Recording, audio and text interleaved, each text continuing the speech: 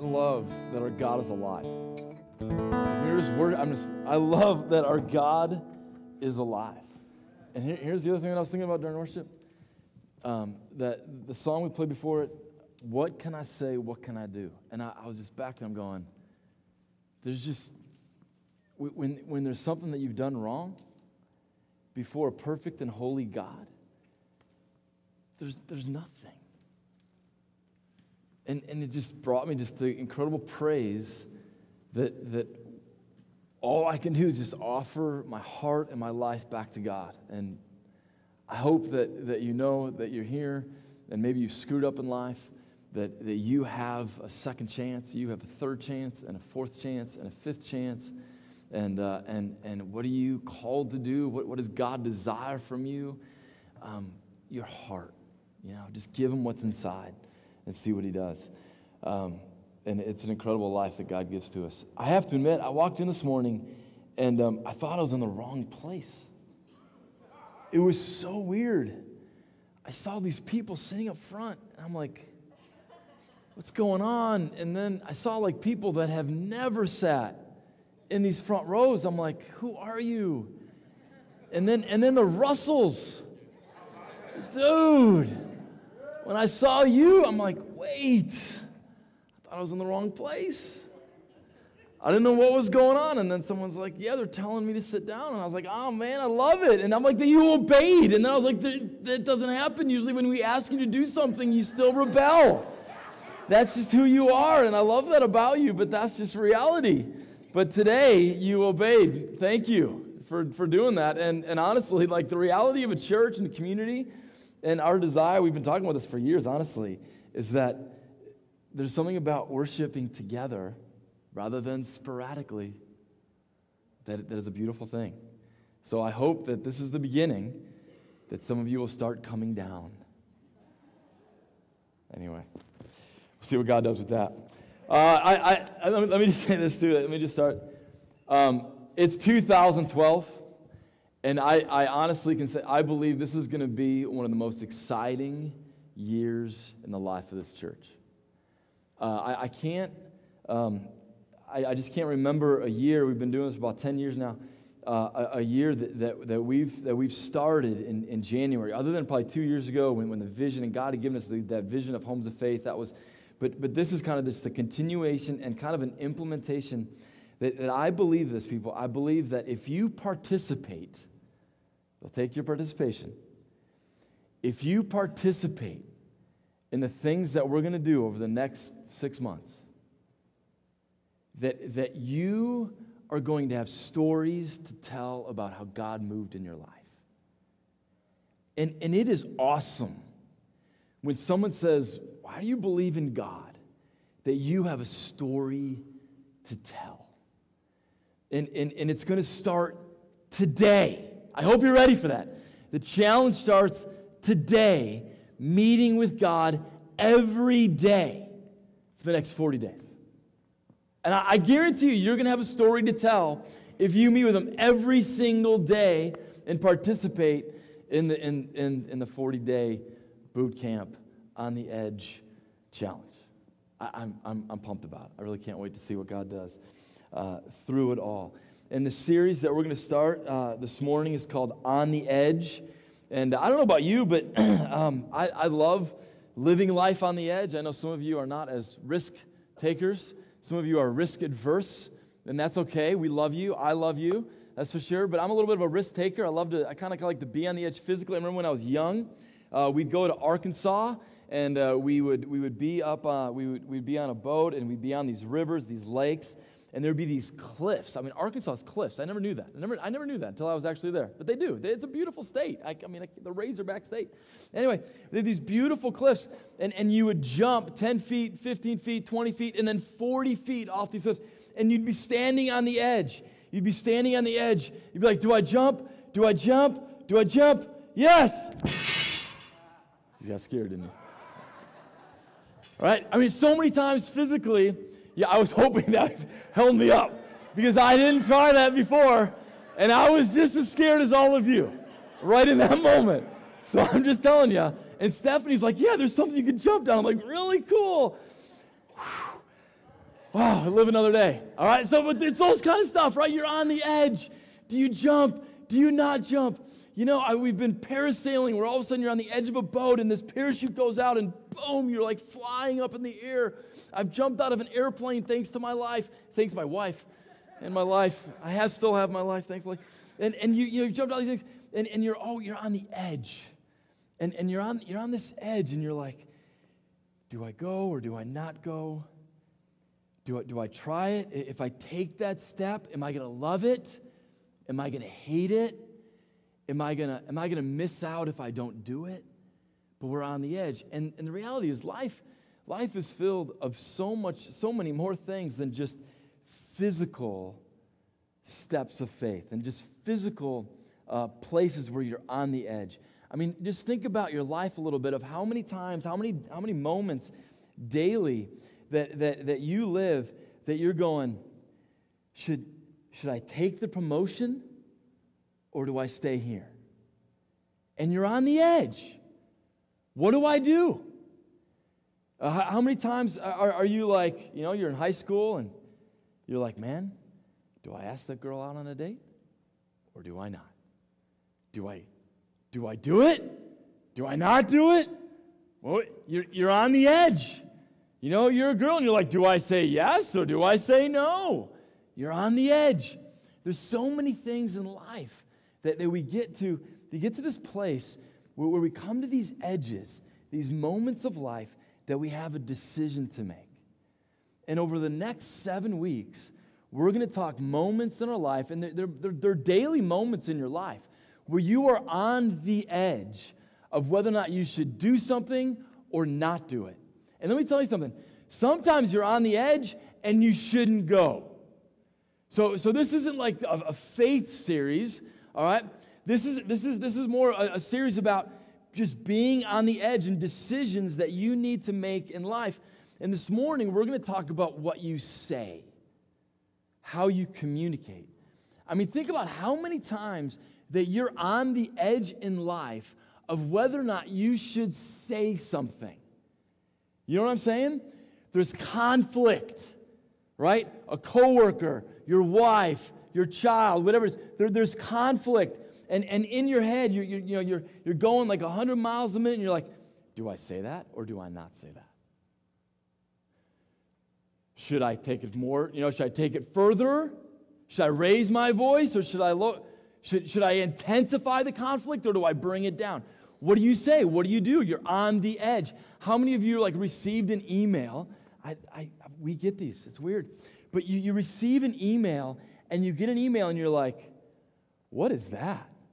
And here's your reaction if you're honest. Enter, take that, right? I mean, how many of you are like, how many of us are like that, right? You're on the edge. You're like, man, I'm going to write this. Don't do that. Pick up the phone, call somebody and say, hey, I got a problem with your email. Let's talk, right? Okay, anyway, so how many times we're on the edge of what to say? How many times we're on the edge of like, should I lie to mom and dad? Yeah, oops. See, you need a beef in the front. I can hear you.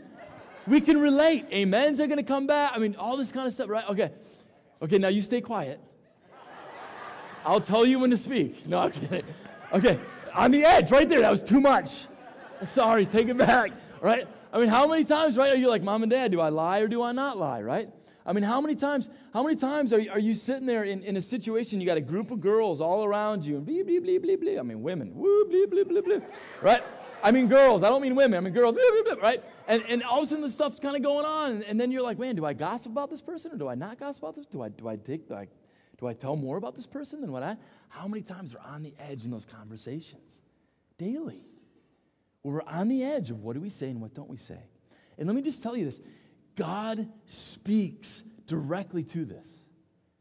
Our God is alive and well. He knows your situation, and He speaks to you through the Word of God. So open up your Bibles to James chapter 3.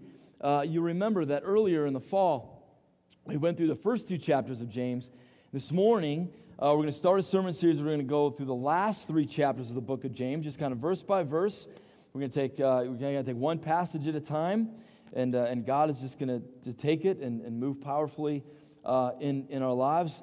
But, the reality is daily we are on the edge of whether to praise, right? Whether to praise God or whether to encourage somebody or whether to curse God. And curse God does not mean the four-letter words, all right? It can include that. But cursing God can mean hating God or hating somebody, discouraging something, or whatever. So James chapter 3, starting at verse 1. As you turn there, let me just give you a little bit of context because it's so important that we always know the context of Scripture before we get into it. The context, you remember, this is written to followers of Jesus, all right? This letter is written to Christians, those people who know Jesus, who are following Jesus, but they got major issues because they are being persecuted for their faith, all right? They're being scattered, James chapter 1, verse 1 talks about. They're scattered among, all right? And so there's been persecution. Soldiers are going to their homes and taking fathers, dividing families, and God speaks into this situation. And what's also going on in the book of James is you have people coming into the church. They're coming into this community, all right? So they're coming into this church, and they're saying they believe in Jesus, and yet they're living a completely different life. Now, of course, that sounds completely foreign to us. Not really, right? Okay, it speaks directly to us, right? Where we're saying, maybe we're saying one thing, we're believing in one thing, and yet our lives are different. And James, and God is like, hey, James, write this down. And God just speaks directly into their situation. And he talks about, in James chapter 3, he begins to talk about what we say. So let's look at James chapter 3, starting at verse 1. And let me pray before we get going. Lord God, once again, before we just open up your word, I pray that you will, Holy Spirit, we just invite you into this place. Lord, penetrate our hearts. Lord, some of us, honestly, are just hard towards you right now. Some of us don't like you. Some of us are frustrated with you. Lord, some of us right now are in moments of whether or not we confess a sin and we tell somebody a sin, or whether we say something that's too harsh or whatever. Lord, I just pray that you will use this time, that you will use your word to penetrate our hearts so that we will live for you in everything that we do. We give it all to you in Jesus' name, amen. So look at James chapter 3, starting at verse 1. Not many of you should presume to be teachers, my brothers, because you know that we who teach will be judged more strictly. We all stumble in many ways. If anyone is never at fault in what he says, he is a perfect man, able to keep his whole body in check. All right?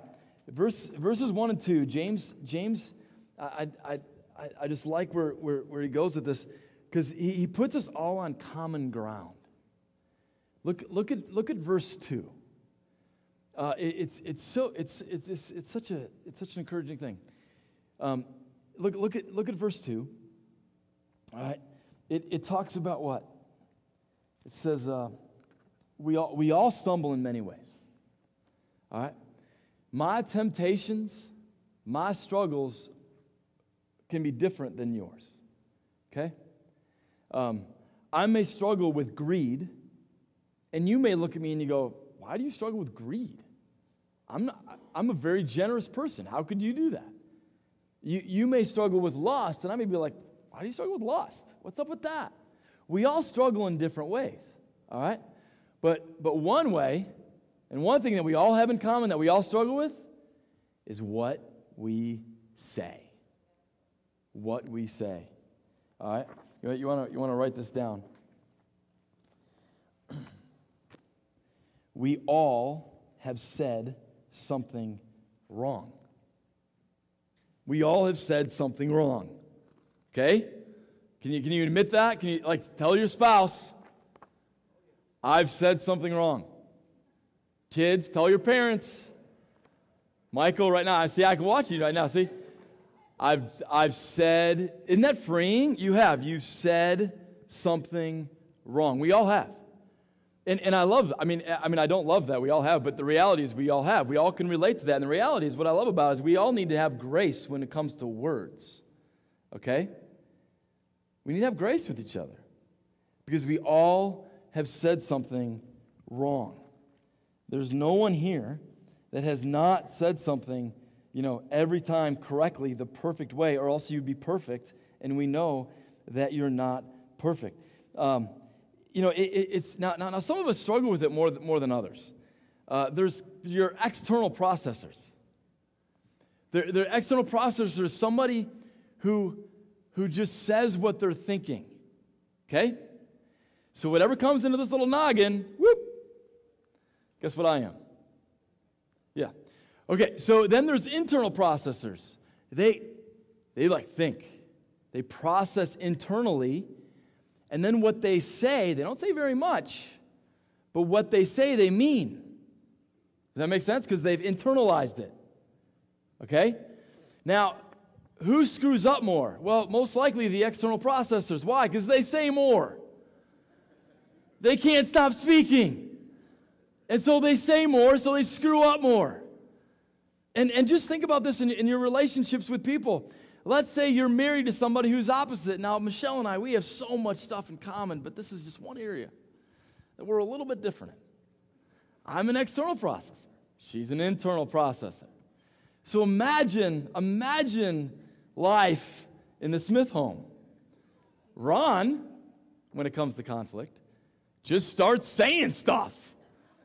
Let's just start talking about it. I don't care if I say something wrong. Let's just start talking. So Michelle is receiving this. And she's going, well, everything that I say is true. Everything I say is what I mean. So when Ron says that, that's what he means. Therefore, he's mean. Does that make sense? Right? And me as an external process, I'm like, Michelle, what are you thinking? What are you thinking? What are you thinking now? What are you thinking now? What are you thinking now? Can you speak now? Can you speak now? Right? It's fun. I mean, it's a great marriage. It really is. No, it really is a ton of fun. Now that we know this about each other. Anyway, does this make sense? So those external processes, if you're an external, you probably screw up a little bit more, right? But once again, what we all have in common is that we all have said something wrong, all right? Now, verse 1 talks specifically about teaching, and it says, teachers, man, when you speak, you will be judged more strictly. Isn't that interesting that the Word of God talks about that? So if you're a pastor, small group leader, if you're a counselor, if you're a dad, if you're a teacher, be careful. Be careful with what you do. Be careful with what you say. I mean, it's humbling every week to get up here and to preach, to speak to you. And there's times I've messed up. And I need to go to you in those things. But whether you're a teacher or whether you don't have that teaching gift, what we have all in common is that we all have said something wrong. All right, let's continue on in James chapter 3, starting verse 3. When we put bits into the mouths of horses to make them obey us, we can turn the whole animal. Or take ships as an example. Although they are so large and driven by strong winds, they are steered by a very small rudder wherever the pilot wants to go. Likewise, the tongue is a small part of the body, but it makes great boasts. Consider what a great forest is set on fire by a small spark. The tongue also is a fire, a world of evil among the parts of the body. It corrupts the whole person, sets the whole course of his life on fire, and is itself set on fire by hell. Wow! That's powerful. The tongue can do some serious damage. This little tongue, 3 ounces, that's how much it weighs, average. 4 inches long on average, can do so much damage. It can destroy. It controls direction. If you want to write this down, what we say determines direction. When my daughter was riding a horse one time, and the horse got out of control. And I was not on the horse. I was off the horse. The horse was coming at me. My little, daughter was on the horse, and she's like, what do I do? Like, the panic. And the only thing that this little girl could do is pull back the reins with this bit in the horse's mouth to have it stop. And the horse stopped. Just by that little thing. It sent direction to the horse by that little thing. Your tongue, what you say, sets direction. It sets direction for people's lives. In fact, because of the gospel, it even determines destiny. If you hold the gospel in, the good news of Jesus Christ, people need to hear the gospel. They need to hear the good news of Jesus Christ, and you hold that. People need to hear it. Speak it. Preach it. Determines direction. I mean, just think about how many situations we have in life where what we say matters. You have your marriage. What you say to your spouse matters. Do you encourage your husband or discourage him? Do you say beautiful things about your wife or hateful things towards your wife? What do you say? To your kids, right? To your kids, do you express love to them? Do you tell them, I love you? Or do you withhold that kind of stuff? What do you say? I mean, we know the power of words. We know what it's like. To know the power of words, just think about what people say to you and how it affects you. Just think about how your life is changed around when someone encourages you and says, Ross, man, I love you. I love when you laugh. I love all these different things about you. You walk out and you're like, this is sweet. But if I say, man, Ross, you got some issues, dude. I mean, man, the way you treat Julie, blah, blah. I don't know. I mean, that's just going to tear him down. What you say matters. What you say to your kids matters. What you say at work matters. What you say to the people who are underneath you at work matters. What you say matters. It sets direction. It can impact a child for life. It can influence a person's decision, right? It can destroy a person's confidence. A rumor that is spoken can destroy a reputation. How? Oh, just this little 3-ounce, 4-inch thing that comes out of your mouth. And the words that come out. At Christmas time, Michelle and I, we encountered a little conflict with some of our family. I don't know if any of you have family conflict, but this pastor's family is not perfect. And my family, my immediate family is perfect, so Michelle and I are perfect, and our kids are perfect. But all those other people out there, not so much. And so, Christmas Eve night, we engage with some family, and we begin to have conversation, and we can tell there's you know when you can just tell there's conflict in the air. You know what I mean? When you like walk in a room and you're like, whoa, this is deep. Something's going on. Okay, well, we felt that. All right, and I'm not going to tell you the details of it because that'd just be wrong. But I will say this: Michelle and I were right in what. Yeah, take that, family. Michelle and I were right in what we were trying to do, but we were wrong in the way that we did it. Okay? So the conflict comes, and me and this person that I'm in conflict with, we seriously were about 1.5 feet away from each other. Foot to foot, man to man, face to face. Like, it's the first time that I'm like, am I actually going to get in a fight? I've never been in a fight. Like, all my years, I've never been in a fight. I'm like, oh my, what's going to happen? And this person says this to me. He says, fine, we'll have peace for the week. And when he said that, part of me was like, okay, sweet. We're done. Peace for the week, sweet. And yet I'm going, what I say next, I mean, he knows I'm a pastor. He knows I'm a follower of Jesus. They know who we are, what we're trying to do, and all these kind of things. And And I'm going, what I say next is going to determine direction of this relationship for at least the next week, if not the next year, if not potentially for the rest of our lives.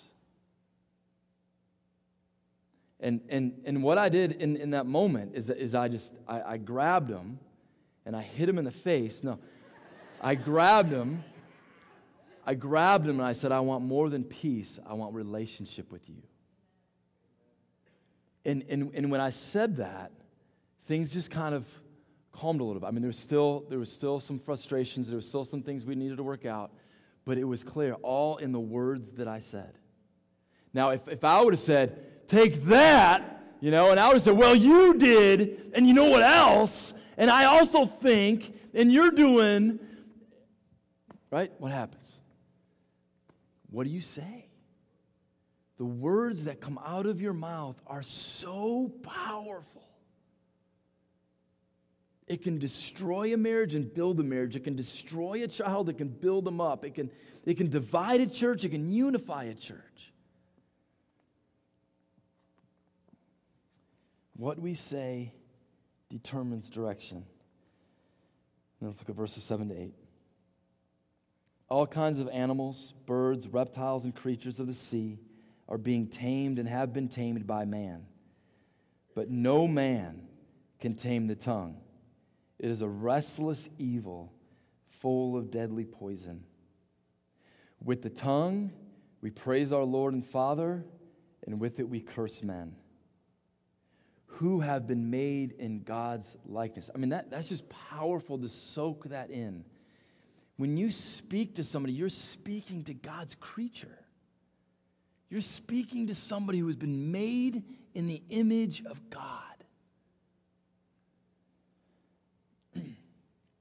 Verse 10, out of the same mouth come praise and cursing. My brothers, this should not be.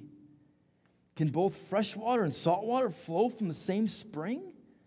My brothers, can a fig tree bear olives or a grapevine bear figs? Neither can a salt spring produce fresh water.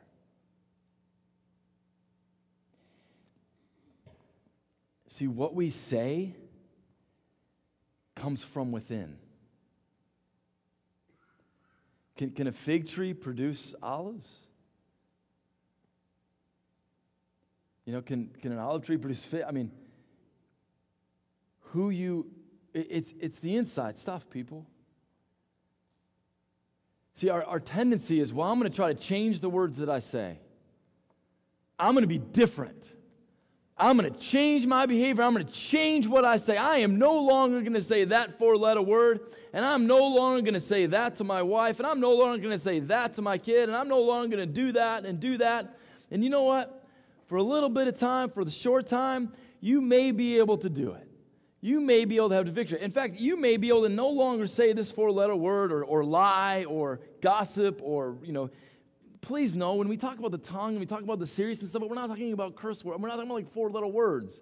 It's much deeper that comes out of your mouth. Lies and gossip and all these kind of things.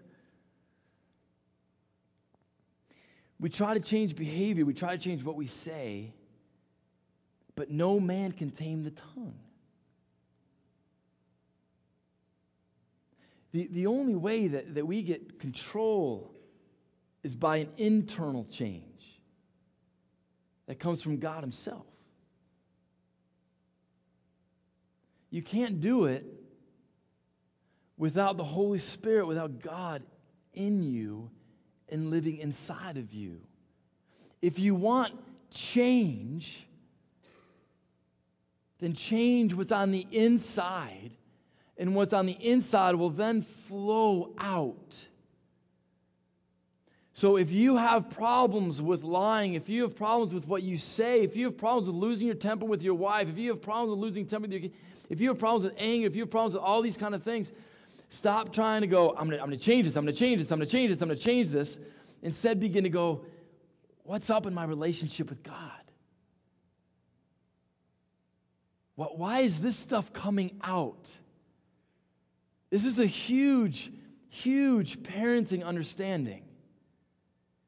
See, your kid's behavior is not necessarily, the behavior may need to change, but the way that you change your child's behavior long term is not to say, don't do that anymore, stop it.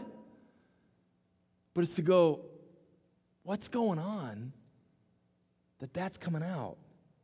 Especially as they get older. Hannah, what's going on within you that you're acting in this way? Let's talk about that stuff. Because it happens on the inside. The change happens on the inside. And then your words and all those things will flow out, and you'll see fruit in your life. Can the worship team come up? And people, this is why. Listen, the next 6 weeks, we are going to talk about just some tough stuff, daily stuff that needs to be changed. The reality is we all have something to change when it comes to the words that we use. But people, the only way that those changes are going to come about is with an internal change, which is why we say to you, get in the Word of God every day. Every day. Meet with God every day. And see how God begins to take your internal stuff and all that junk that's going on and begins to have an overflow, an outflow of goodness to other people. You may be thinking, why in the world would I ever do this 40-day challenge of reading the Bible every day and doing all this kind of stuff? It sounds good, but man, the reason why we want you to do this is because we know that if you truly desire to build a home of faith, if you desire to have your roommate if you're single, if you desire to have the friends who are around you if you're single, if you desire your family, your marriage to reflect, to be a house of faith, a house that honors Jesus Christ, get in the Word of God. You can't do it without the Word of God. You can't. It's impossible. How do you be a dad and teach the Word of God to your kids when you don't know it? So this morning, you have a great fresh start, a new day, a new beginning. Maybe you've come in and you're like, I have no idea what the Bible even is. Maybe you're like, man, I've screwed up as a dad so much. Today's a new day. It's a new day for you, a new beginning that could start today. And this is all we want you to do. We want you to check out that commitment card that's in your connection. Check those boxes, commit, get off the edge, make the commitment, jump, do it. Don't think I need to know more. You don't need to know more. Go for it. Do it up. All right? And then you get this booklet. And within this booklet, it's going to tell you everything that you need to know. You're going to be able to do a spiritual life assessment. Where am I at with God? How important it is to know where are you at with God. Be honest with this. Don't lie, right? Be honest. This is where I'm at. I'm terrible. I'm in a bad place. Sweet. Awesome. Let's start there. I've never read the Bible every day. Awesome. Let's start there. And then we're going to have you do different things throughout the week. We're going to teach you what's called the inductive Bible study method. We're going to try to help you to know what it is to look at the Bible, to observe it, to then interpret it, and then apply it to your life. And so throughout this booklet, you have different days. Some days you're just going to journal. Some days you're going to do an inductive Bible study. And you'll notice that we're ramping it up. So the first week, you only have 2 inductive Bible studies. By the end, you're doing about 4 or 5 a week. You can do it. If you want to see the internal changes in your life, we need you to get into the Word of God daily and encounter Him daily, and you will have stories to tell. You'll have stories to tell. Your life will be impacted and changed, and our prayer, honestly, is that because your life is impacted and changed forever, that your kids' lives are going to be changed and impacted forever, the people around you is going to be impacted and changed forever. Do you get what I'm going? It's going to multiply, multiply, multiply, multiply, multiply. Let's do it. Let's be a part of it. Let's take the challenge and do it up. Because our behavior and the things that we say starts with an internal change in our relationship with God. Let me pray. Lord God, we just come before you, and Lord, I pray, Lord, that you will just fill this place up. Lord, I pray that you will encourage us, challenge us, Lord, those people who are like, man, I just have no idea what I'm even doing. Lord, I pray for them right now. Lord, that they will just have the courage, your courage that you give to them to start anew, to start afresh, to have a new beginning, to start meeting with you every day for the next 40 days. 40 days. Lord, help us to do it. Lord, I pray for this church that you will do an incredible work in our church over these next 6 months. Lord, that this church will sacrifice, that we will just surrender, that we will abandon. We just love you with all of our heart, soul, mind, and strength, and love others as we love you. Lord, help us. Help us, Lord. I love you. In Jesus' name, amen.